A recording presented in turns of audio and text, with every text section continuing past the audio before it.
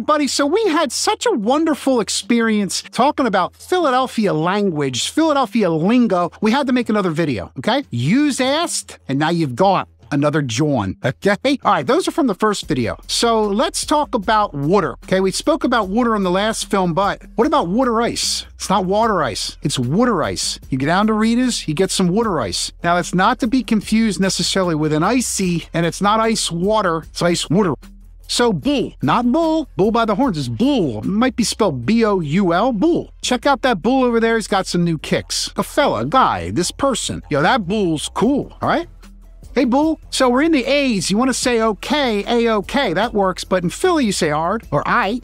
Ard, A-R-D. I was saying ard. I'm A-OK. was saying okay. What's up? What's up, bull? You all right? See how that goes? You can put them together. What's up is what's up. Hello, what's up? Hi there. Some of you might be thinking this video's whack or aki. You're talking my language, okay? Whack is not cool. Fake. Whack. Wacky. That bull's whack. This John's aki. It's inauthentic, right? It's not real. It's not Philadelphia in its heart. Saudi, like this one. You're wrong. You're Saudi, man. You're wrong. Thought I was going to be on time. I was Saudi. Now I get salty when I'm Saudi, so you got to be careful. There's a little nuance here. There's pronunciations. There's nuances. It's salty.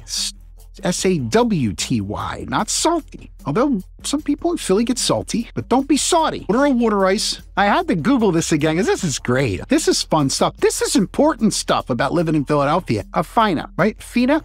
I was fun to go, but I was gonna go. Not sure how that fits in. I do hear that from time to time. I don't use it. I like to speak proper. I'm just kidding. Bet. Now, you're not placing a bet. We're not going to Atlantic City. We're not going down the shore to place a bet. Bet means all right, means yes, means say no more, means I got it. Gee, you want to go get something to eat? Bet. That means we're going. Done. Stop talking. Bet. End of conversation. Let's go. Bet. I'm in. You have my commitment. You want the best realtor in the area? Bet. Works pretty easily. So bet can work with say less. Oh, say less. Like, you could just say less. You want to go to the art museum? Bet, say less. Come on. It's been decided. The deal has been made. There's no discussion needed. You want to state your case? You want to tell me what kind of house you want? Bet, say less. I hear you. I heard you. You can tell me twice, but I got you. Some people in Philadelphia have been known to maybe have some behavior that's questionable, out of pocket. They might get a little out of line, but that's out of pocket. Yeah, that's a little over the line, guys. That bull's out of pocket. Now, don't confuse that with devil's pocket, because that's a great area to live in Philadelphia, but out of pocket. When people ask, do I call you too much? Am I asking for too much? No, or nah.